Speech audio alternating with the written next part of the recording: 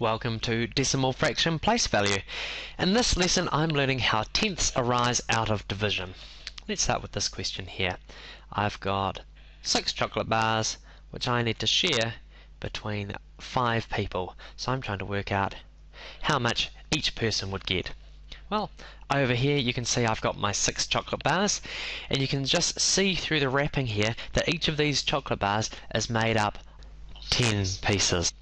And if I go down a little bit further, here are the 5 people that I need to share the chocolate between. Well, we know that if we've got 6 chocolate bars and 5 people, that I'll be able to give each of the people 1 chocolate bar and some more. So to start with, I'm going to give them all their 1 bar of chocolate. So there goes 1 bar for Sam, and 1 bar for Sue,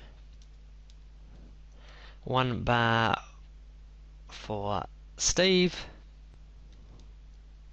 1 bar for Sally, and 1 bar for Simon.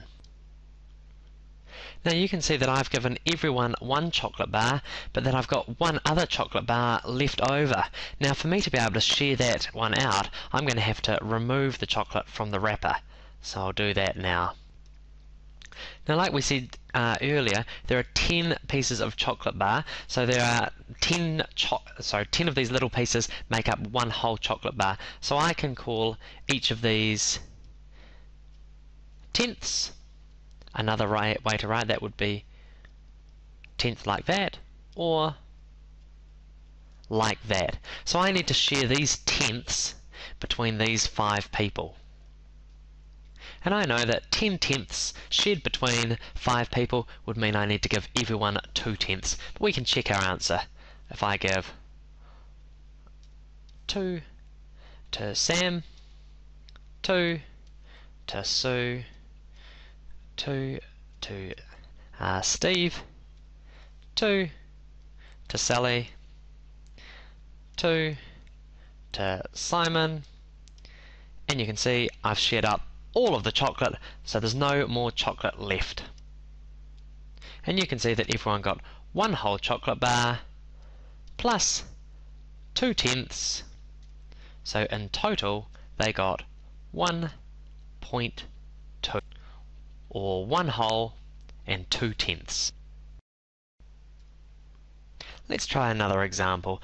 This time I've got 3 chocolate bars and I need to share those between 5 people. Just like last time, you can see I've got my 3 chocolate bars over here, and through the wrappers you can see that they're made up of 10 pieces, and down here are my 5 people: Tim, Tom, Tina, Tiffany and Trevor. Well, the first problem you can see up here is that I've only got 3 chocolate bars, but I've got 5 people, so I'm not going to be able to give everyone a whole chocolate bar this time. So what I'm going to have to do is unwrap these chocolate bars. So we'll unwrap bar number 1, and we'll unwrap bar number 2 and bar number 3. And now you can see that that just leaves me with tenths, and here there are 30 tenths. I know that they're tenths because it takes 10 of them to make 1 bar. So now I'm left with 30 tenths, which I need to share between 5 people. So now I need to work out how many tenths each person will get. Well, I know the answer to 30 divided by 5 is 6, so that means I need to give each person 6 tenths. I'm just going to check that by doing that now. So here's 6 for Tim, 6 for Tom, 6 for Tina, and 6 for Tiffany, which was 4 plus these 2, which makes 6 for her, and 6 for Trevor, which I can do by giving him those 2 and these 4. So I just gave everyone 1, 2, 3, 4, 5, 6 tenths of a chocolate bar, which I could record like that, or like that. 6/10 of one chocolate bar. So 3 divided by 5 is 0.6. Now let's see if we can answer one without any pictures of chocolate bars. This time we'll have 6 chocolate bars, and we need to share those chocolate bars between 4 people. So in my head, I'm imagining 4 people, and I'm thinking, if I had 6 chocolate bars, is that enough chocolate bars to give 1 to each person? And it is. I could give 1 to each of these 4 people, which means I would have 2 chocolate bars left over. So now to share out those 2 chocolate bars, I'm going to have to break them up so that I can share them between the 4 people. Well, I know that in 1 chocolate bar there's 10/10.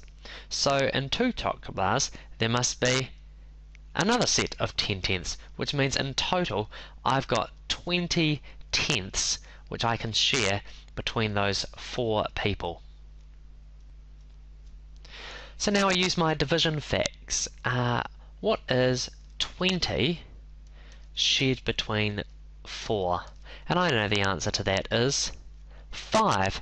So that means I can give each of these people 5 more tenths. And we know that we can record 5/10 as a fraction or as a decimal, 0.5. So I'm going to share those out between my 4 people. I'm giving them each those 5 more tenths.